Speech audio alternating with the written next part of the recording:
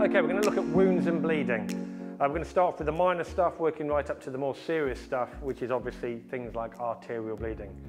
So there are four types of bleeding that you get. The first one, the least serious, is capillary bleeding, and that's just a standard cut. And then it gets progressively worse. You then go up to venous bleeding, which is from a vein. A classic one where I've dealt with on several occasions is from varicose veins, generally found in the legs. And generally in older people, but you do get younger people getting varicose veins now. And that's where they've bashed it and they then get a constant oozing of blood coming out of it. That is a medical emergency. Untreated, they will bleed to death, okay? So even with a venous bleed, you've got to treat that seriously. That's a 999 call. Again, even with a capillary bleed, depending on the severity of the cut, will decide whether you're going to call an ambulance or not. Anything that needs stitches and is bleeding profusely, or the casualties in it, very hysteric or whatever, will give you the opportunity to assess and decide, do I need to call an ambulance, okay? If it's something you can put in somebody that you can put in the back of a car with a dressing to get them to hospital, sometimes that's a better option, but it's a matter for you at the time. There's no right or wrong with that.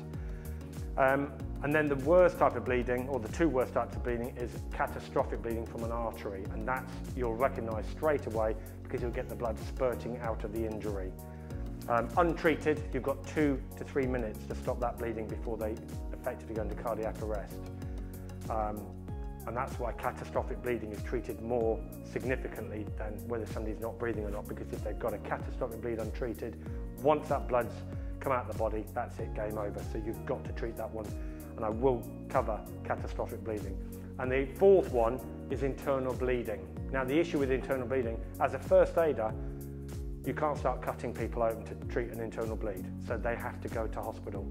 So it's vitally important that you identify an internal bleed very, very quickly by the method of injury, what's actually happened. Somebody stabbed them, or they've fallen, been hit by a car, and they're starting to lose consciousness, responsiveness. Their levels of response is going down very quickly, going very pale, cold to touch, and very clammy skin. That is classic signs that they're losing a lot of blood, which is called hypovolemic shock.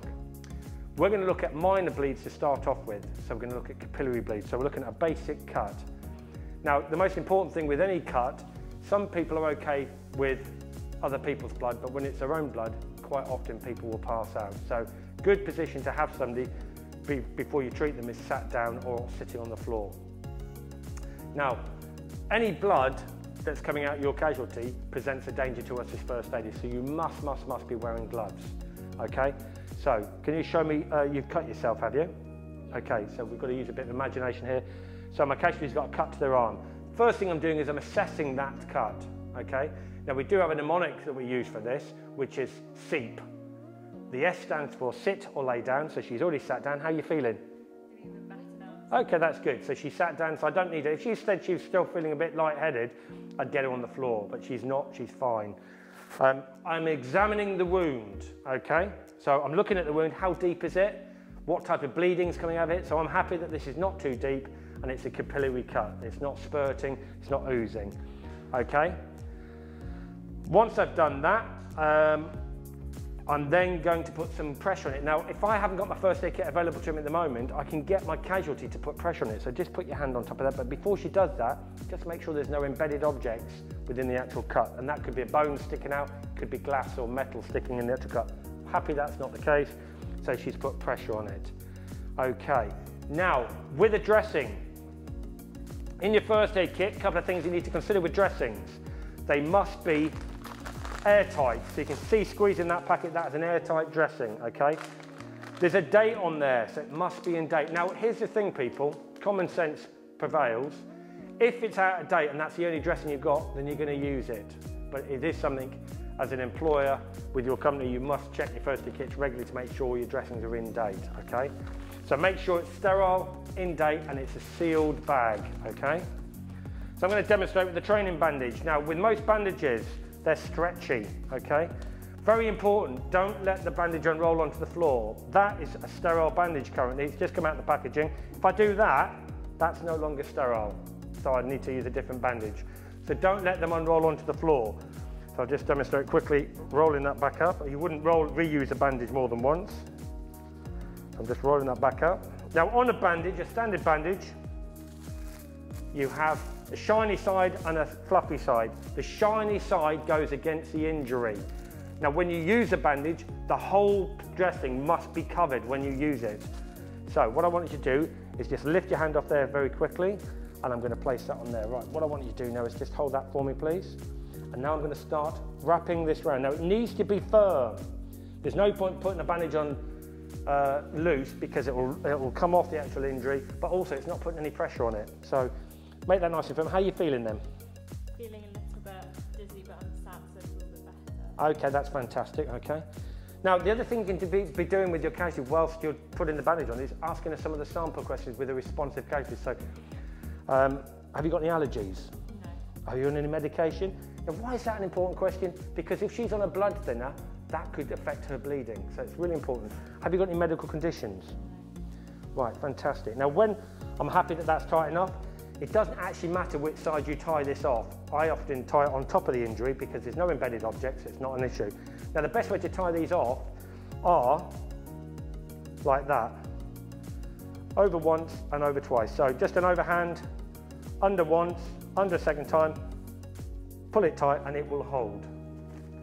Now we've actually dropped elevation out of the first aid syllabus. However, I think it's good practice just to hold your elbow, like so. Nice and easy. So that is for a basic wound dressing. Now there are other things we can do.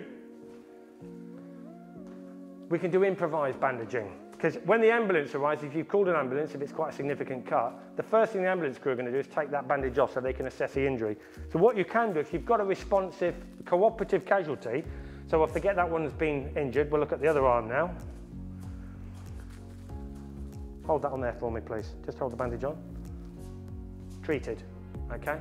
She's putting pressure on it, you've got a bandage, the absorbent part of the dressing is on the actual injury, and that is sufficient, okay? Same with a head injury. Just hold that on there for me, please.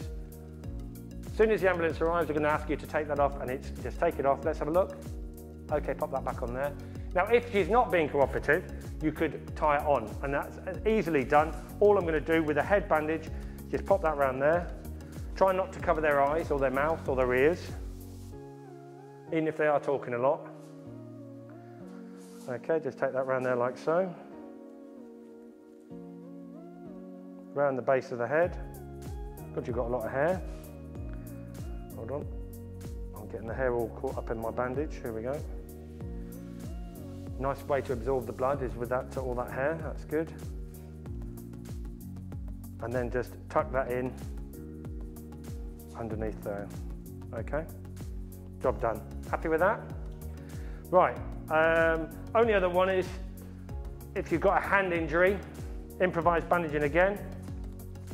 Inside, if it's a cut that goes across the hand, that hand is better closed. If it goes that way, it's better open, so it doesn't open the cut up. So we're assuming she's cut her hand across, just pop that in there and make a fist for me, please.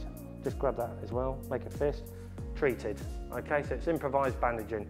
If we wanted to go a bit further than that, and let's say we stick something in there.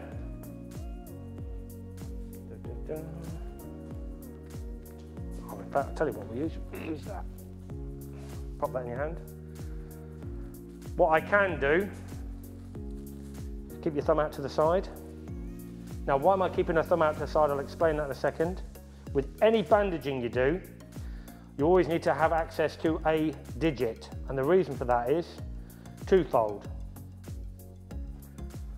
And you can see this doesn't take long. It doesn't have to be too technical. Keep it nice and simple. I find people make bandaging far too complex, and it shouldn't be. It should be nice and easy. Okay, now how are you feeling now? She's giving me a thumbs up. Okay, that's one reason for it.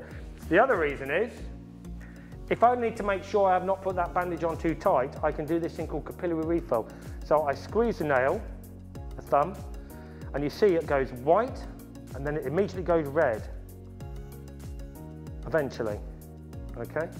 So squeeze it, and what you're looking for is capillary refill, so you're looking for good circulation. So if you put a bandage on too tight, the other thing is your casualty, if you do it like an arm bandage, if you put that on too tight and she starts complaining of pins and needles in her hand, that's because the bandage is on too tight and it almost becomes like a tourniquet. Not good.